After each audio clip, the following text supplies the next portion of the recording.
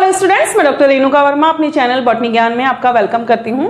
आज जो टॉपिक हम पढ़ने जा रहे हैं ये टॉपिक है major biomes of the world. ये जो टॉपिक है ये आपके बीएससी, एमएससी और आरपीएससी असिस्टेंट प्रोफेसर बॉटनी के पेपर फर्स्ट की यूनिट 9 का तो एक टॉपिक है ही, साथ ही जो ज्योग्राफी के स्टूडेंट हैं उनके भी सिलेबस के अंदर ये टॉपिक होता ही है और जितने भी कंपटीशन एग्जाम हैं उनमें इससे रिलेटेड क्वेश्चन आते हैं। तो बायोम क्या है और कौन कौन से मेजर बायोम वर्ल्ड में पाए जाते हैं उसके बारे में आज हम बात करेंगे। तो इस टॉपिक को स्टार्ट करने से पहले अगर आप मेरे चैनल पर नए हैं तो प्लीज मेरे चैनल को सब्सक्राइब कर दीजिए और बेल बटन दबाकर नोटिफिकेशन स्टार्ट करना ना भूलें। और अगर आपको लगता है कि मेरे वीडियोस हेल्पफुल हैं तो इन्हें लाइक एंड शेयर जरूर करें। तो स्टार्ट करते हैं आज का topic, major biomes of the world. Biomes planet के वे रीजन है जहां पर प्लांट्स, एनिमल्स, पीपल और इंसेक्ट्स जो हैं वहां के पर्टिकुलर एनवायरनमेंट के अंदर रह रहे होते हैं। और जो फ्लोरा और फौना होता है किसी भी बायोम का, वहां के जो एनवायरनमेंट होता है उससे वो अडेप्टेड होता है। अगर वहां के एनवायरनमेंट में या टेम्परेचर में थोड़ा बहुत भी चेंज आता है तो जो स्पीसीज वहां पर प्रेजेंट है, चाहे वो फ्लोरा हो चाहे वो फौना हो, उसमें इंक्रीजन और डिक्रीजन देखने को मिलता है। ठीक है, क्लाइमेट और ज्योग्राफी जो है वो ये डिसाइड करती है कि वहां पर कौन सी स्पीसीज एग्जिस्ट करेगी, यानी कि एक बायोम में जो स्पीसीज रह रही हैं वो वहां का एनवायरनमेंट डिसाइड करता है, वहां का क्लाइमेट डिसाइड करता है कि कौन सी स्पीसीज वहां पर सरवाइव कर पाएगी। बायोम जो है उसके लिए हिंदी में शब्द है जीवोम। कोई भी बायोम की अगर बात करें तो बायोम में कोई भी ऑर्गेनिज्म अकेला सरवाइव नहीं कर पाता, वो वहां के लिविंग और नॉन लिविंग थिंग्स के साथ में इंटरैक्शन के कारण वहां पर सरवाइव कर पाता है। हर एक ऑर्गेनिज्म जो है वो एक दूसरे पर किसी न किसी चीज के लिए डिपेंडेंट रहता ही है। बायोम का सर्वाइवल और उनके जो ऑर्गेनिज्म है ये सभी जो है एक दूसरे के बीच में होने वाली इकोलॉजिकल इंटरैक्शंस या इकोलॉजिकल रिलेशनशिप्स के ऊपर बेस्ड होता है कि वो कब तक सरवाइव कर पाएंगे या कब तक वो बायोम जो है वो स्टेबल रह पाएगा। अगर बात करें कि वर्ल्ड में कितने बायोम हैं तो कोई एग्जैक्ट नंबर नहीं है। कहीं आपको मेजर 5 बायोम देखने को मिलेंगे, कहीं 6, कहीं 10। ठीक है, तो एज सच हम नहीं कह सकते कि बायोम्स जो हैं वो इतने नंबर के हैं, उनका एग्जैक्ट नंबर जो है वो नहीं पता। लेकिन फिर भी हम यहाँ पर 6 मेजर बायोम्स के बारे में पढ़ने वाले हैं। First one is desert biome, second grassland biome, third one is rain forest biome, fourth one is deciduous forest biome, fifth is taiga biome और sixth one is tundra biome. इनकी हिंदी भी यहाँ पर लिखी हुई है, तो अगर आप हिंदी के स्टूडेंट हैं तो आप इनकी हिंदी भी नोट कर सकते हैं। तो सबसे पहले हम देखने वाले हैं डेजर्ट बायोम। डेजर्ट कौन सा एरिया होता है? ऐसा एरिया होता है जो बहुत ही हॉट एरिया होता है और जहां पर रेनफॉल जो है वो बहुत ही कम होता है और वाटर लगभग एब्सेंट होता है। तो डेजर्ट बायोम जो है यहाँ पर अगर रेनफॉल की बात करें तो per year only 25 centimetre rainfall जो है यहाँ पर रिकॉर्ड किया जाता है या इससे भी कम रेनफॉल यहाँ पर होता है। डेजर्ट जो है यहाँ पर जब गर्मियों के दिन होते हैं तो हॉट डेज में सनशाइन जो है वो बहुत ही इंटेंस होती है, टेम्परेचर बहुत हाई हो जाता है, 40 डिग्री या उससे भी ऊपर यहाँ पर जो है टेम्परेचर पहुंच जाता है। समर के दौरान तो ऐसा होता ही होता है। ठीक है, और उस समय जब टेम्परेचर इतना हाई होता है तो यहाँ पर जो इवोपरेशन रेट है वो भी बहुत ज्यादा हाई होती है। नाइट्स जो है यहाँ पर जनरली ठंडी होती हैं, कोल्ड होती हैं, समर्स में भी। ठीक है, तो यहाँ पर डेली जो है आपको टेम्परेचर का बहुत बड़ा वेरिएशन देखने को मिलता है क्योंकि दिन बहुत ज्यादा हॉट हैं और रातें जो हैं बहुत ज्यादा ठंडी हैं। तो ये वेरिएशन जो है आपको डेजर्ट में देखने को मिलता है, ये किसी और एनवायरनमेंट में देखने को नहीं मिलेगा कि दिन का टेम्परेचर इतना ज्यादा है और रात का टेम्परेचर इतना कम है। डेजर्ट लाइफ जो है वो यहाँ की टेम्परेचर और क्लाइमेट के अकॉर्डिंग वेल अडेप्टेड होती है। ज्यादातर जो यहाँ पर एनुअल प्लांट होते हैं वो कैसे होते हैं? स्मॉल होते हैं, बहुत ही तेजी से ग्रो करते हैं, ब्लूम करते हैं और सीड्स को प्रोड्यूस करते हैं क्योंकि यहाँ पर बहुत ही कम टाइम के लिए रेनफॉल होता है तो उस पर्टिकुलर टाइम में उनको अपना लाइफ साइकिल जो है कंप्लीट करना होता है। तो हम ये कह सकते हैं कि यहाँ पर जो एनुअल प्लांट हैं वो रेन के बाद में ही बहुत जल्दी जल्दी ग्रो भी होते हैं और अपने लाइफ साइकिल को कंप्लीट करके जो है सीड का प्रोडक्शन कर देते हैं।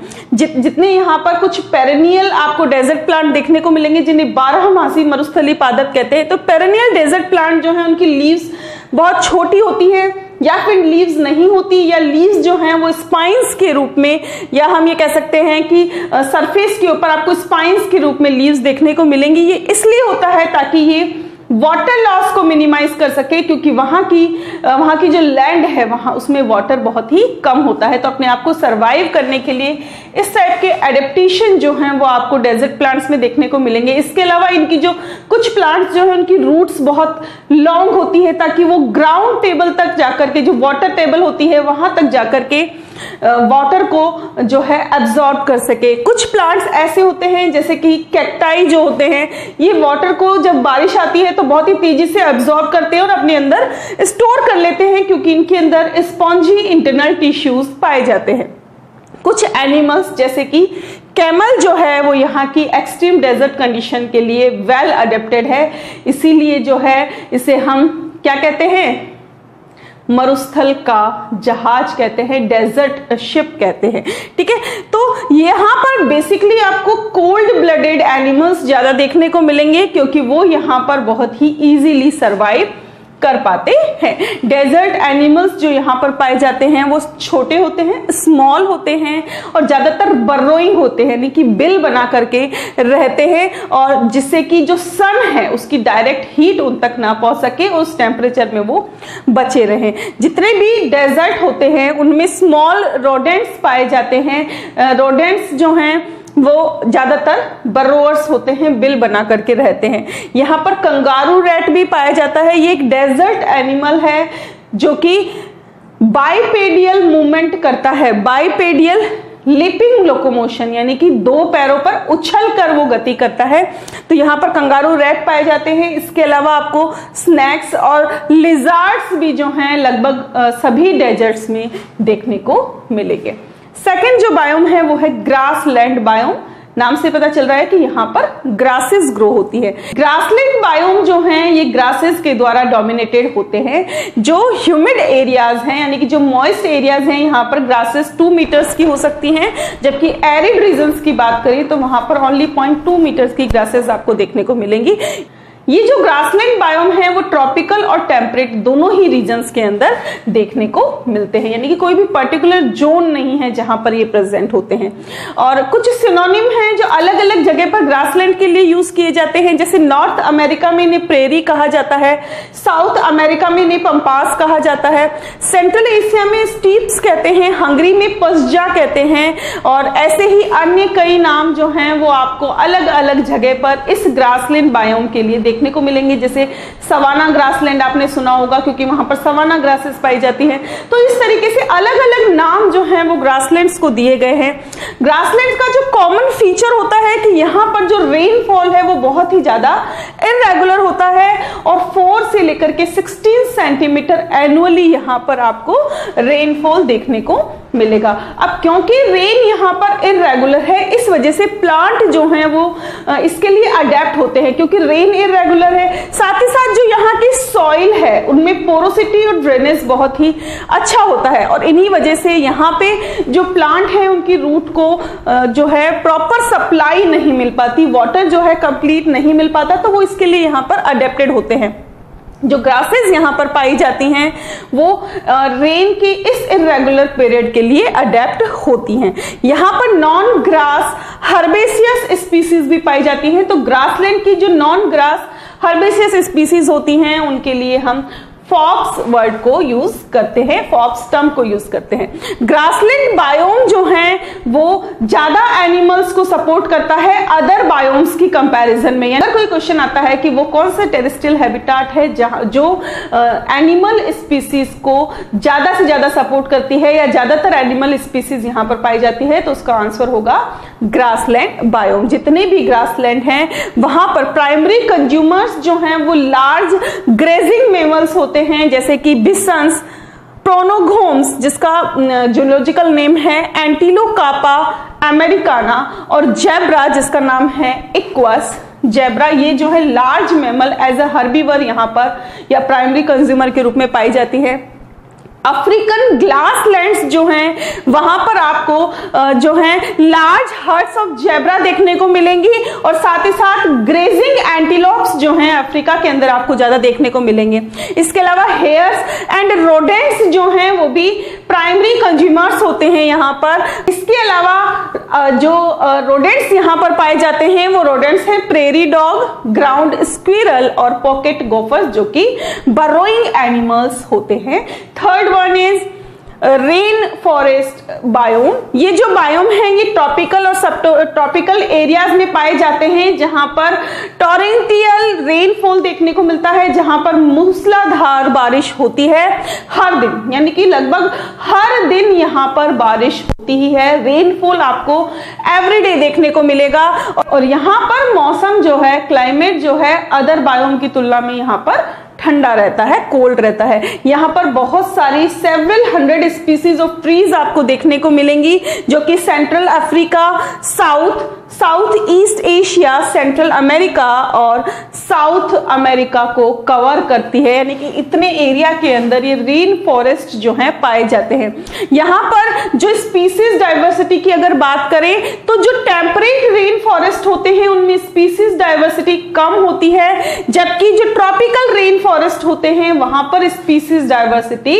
हाई होती है। ठीक है, तो जो ट्रॉपिकल रेन फॉरेस्ट हैं वहां पर आपको 100 या लगभग 500 स्पीसीज भी एक रेन फॉरेस्ट में देखने को मिलती है। ट्रॉपिकल रेन फॉरेस्ट बायोम जो है यहाँ पर एवरी ईयर 200 सेंटीमीटर प्रेसिपिटेशन और रेनफॉल देखने को मिलेगा। तो जो प्रोडक्टिविटी है अदर बायोम से अगर हम कंपैरिजन करें तो हायर प्रोडक्टिविटी जो है वो रेन फॉरेस्ट बायोम्स की होती है। इन टेरेस्ट्रियल बायोम, यहां पर हम एक्वेटिक बायोम की बात नहीं कर रहे हैं।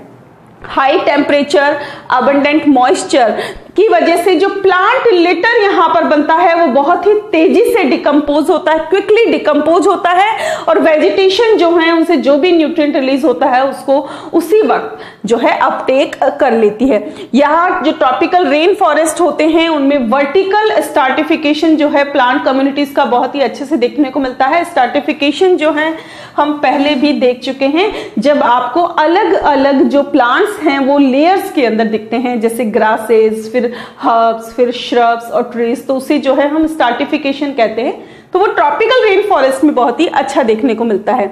यहाँ पर जो ट्रीज पाए जाते हैं वो बहुत ज्यादा पास होते हैं, जिससे कि उनकी जो कैनोपी है वो एक दूसरे के बिल्कुल टच की हुई रहती है और इसी वजह से इनका जो नीचे वाला जो एरिया होता है, जो लैंड होती है, वो लैंड कैसी होती है जहां पर सनलाइट बिल्कुल भी नहीं पहुंच पाती और इस वजह से जो यहाँ की लैंड है वो ह्यूमिड होती है, डार्क होती है। तो ज्यादातर यहाँ पर जो प्लांट्स ग्रो करते हैं लैंड पर, वो प्लांट कैसे होते हैं, शेड लविंग प्लांट होते हैं जो मिनिमम सनलाइट के अंदर भी सरवाइव कर सकते हैं। इसके अलावा फॉरेस्ट जो है इनमें आपको क्लाइंबिंग लाइनास और एपिफाइट्स बहुत ज्यादा देखने को मिलेंगे, जो कि ट्रॉपिकल रेन फॉरेस्ट का एक कैरेक्टरिस्टिक फीचर है। तो अगर क्वेश्चन आता है कि ट्रॉपिकल रेन फॉरेस्ट में कौन सी प्लांट्स जो हैं कैरेक्टरिस्टिक रूप में पाए जाते हैं, तो एपिफाइट्स एंड लाइनास जो हैं यहाँ पर पाए जाते हैं। इसके अलावा यहाँ पे आर्बोरियल मेमल्स पाए जाते हैं जो कि पेड़ों के ऊपर रहते हैं, जैसे कि monkeys, rodents, squirrels, chameleon, इग्युआनास, गेकोज, arboreal snacks, frogs, birds, ants, termite, Beatles. इसके अलावा यहाँ पर ऑर्थोप्टेरा, बटरफ्लाइज, मॉथ्स, ये सभी जो हैं इस टाइप का फौना यहाँ पर देखने को मिलता है। यानी कि क्योंकि यहाँ पर नीचे बहुत ज्यादा अंधेरा होता है, बहुत ज्यादा डार्कनेस होती है, इस वजह से ज्यादातर जो मैमल्स या जो एनिमल्स यहाँ पाए जाते हैं वो कैसे होते हैं, आर्बोरियल होते हैं, जो ट्रीज के ऊपर अपना घर बनाकर रहते हैं। ओल्ड वर्ल्ड रेन फॉरेस्ट की अगर हम बात करें तो यहाँ पर आपको ग्राउंड ड्वेलिंग हर्बिवर्स देखने को मिलेंगे जो कि लैंड पर पाए जाते हैं, जैसे कि musk deer, small forest antelopes and forest pigs. दोनों ही जो हेमिस्फीयर है वहां की अगर बात करें तो वहां के जो ट्रॉपिकल रेन फॉरेस्ट हैं वहां पर आपको आर्बोरियल कार्निवर्स देखने को मिलेंगे जो कि हर्बिवर्स को खाते हैं। और यहाँ पर आर्बोरियल जो कार्निवर्स हैं वो कौन कौन से हैं, कैट्स जैसे कि लेपर्ड, जगुआर जो कि हर्बीवर्स को किल करते हैं। इसके अलावा जो रेन फॉरेस्ट हैं उनके अंदर आपको एनिमल्स और एपिफाइट्स के बीच में सिम्बायोसिस देखने को मिलता है। Next one is deciduous forest biome. Deciduous यानी कि ऐसी जो फॉरेस्ट जहां पर जो प्लांट्स हैं उनकी लीव्स समर के दौरान गिर जाती है। ठीक है, तो ये जो है टेम्परेट जोन्स में पाए जाते हैं ज्यादातर, जैसे कि Europe, eastern Asia, southern Canada, eastern part of US. इसके अलावा ये जो बायोम है आपको उनमें क्लाइमेटिक कंडीशन बहुत ज्यादा आपको अलग देखने को मिलेगी। यहां पर जो क्लाइमेटिक कंडीशन है उनमें विंटर्स कोल्ड होती हैं, समर्स बहुत ज्यादा वार्म होती है और रेन जो है यहाँ पर वेल स्पेस्ड होती है और लगभग 75 to 100 सेंटीमीटर प्रेसिपिटेशन और रेनफॉल आपको पर ईयर यहाँ पर देखने को मिलेगा। विंटर्स जो है यहाँ पर ग्रोइंग सीजन को डिसकंटिन्यूअस करती हैं, जिसके लिए यहाँ का जो फ्लोरा है वो अडेप्टेड होता है, क्योंकि बहुत ज्यादा यहाँ पे ठंड पड़ती है। इस वजह से यहाँ पर उस समय जो ग्रोथ है वो ग्रोथ सीजन जो है वो डिसकंटिन्यू हो जाता है, एक कुछ समय के लिए रुक जाता है। अब ये डेसिडियस टर्म जो है वो किस चीज के लिए यूज की जाती है? डेसिडियस टर्म का मीनिंग होता है फॉलिंग ऑफ एट मैच्योरिटी, यानी कि मैच्योर होने के बाद गिर जाना। ये जो है डेसिडियस का एग्जैक्ट मीनिंग होता है और इसी के लिए हिंदी में शब्द यूज किया जाता है पर्णपाती। लेकिन लीव्स ही नहीं, अदर मैच्योर पार्ट्स भी यहाँ पर फॉल ऑफ होते हैं। जैसे कि अगर आप देखें कि ट्रीज और श्रब्स के अंदर आपको एक टेंडेंसी देखने को मिलती है कि सीजनली उनकी लीव्स जो है वो गिर जाती हैं। बेसिकली ऑटम में आपको ये चीज देखने को मिलेगी। इसके अलावा पेटल्स जो है उनकी शेडिंग होती है जब फ्लावरिंग हो जाती है, और इसके बाद जब फ्रूट्स राइप हो जाते हैं तो वो भी गिर जाते हैं। तो इस तरीके से मैच्योर पार्ट्स जब गिरते हैं किसी भी जगह से, प्लांट से, बेसिकली प्लांट से जब मैच्योर पार्ट्स जो है फॉल ऑफ होते हैं, गिरते हैं, तो उसके लिए हम डेसिडियस टर्म को यूज करते हैं।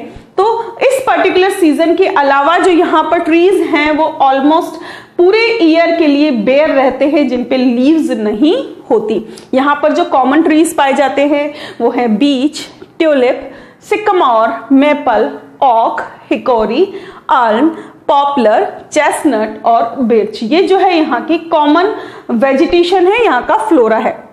रेन फॉरेस्ट से अगर हम डेसिडियस फॉरेस्ट की को कंपेयर करें तो देखने को यह मिलता है कि जैसे कि आपने देखा था कि रेन फॉरेस्ट में ट्रीज बहुत ज्यादा पास क्राउडेड होते हैं, लेकिन यहाँ पर जो ट्रीज हैं बहुत दूर दूर होते हैं और साथ ही साथ यहाँ पर रेन फॉरेस्ट के कंपैरिजन में कम ट्री स्पीसीज देखने को मिलती है। इसके अलावा जो हर्बीवर मैमल्स यहाँ पर पाए जाते हैं वो हैं ब्राउजिंग डियर, ठीक है, जिसमें बेसिकली आपको स्पेशली देखने को मिलेगा व्हाइट टेल्ड डियर जो कि नॉर्थ अमेरिका में देखने को मिलेगा। इसके अलावा इसकी जो अदर स्पीसीज है वो आपको यूरेशिया और साउथ अमेरिका के अंदर देखने को मिलेगी। यूरेशिया जो है यहाँ पर आपको वाइल्ड पिग्स देखने को मिलेंगे जो कि इस बायोम के अंदर पाए जाते हैं। देखिए यूरेशिया के जो ये बायोम है यहाँ पर आपको स्पेसिफिकली वाइल्ड पिग्स देखने को मिलेंगे, लेकिन ये वाइल्ड पिग्स आपको अमेरिका में देखने को नहीं मिलेंगे।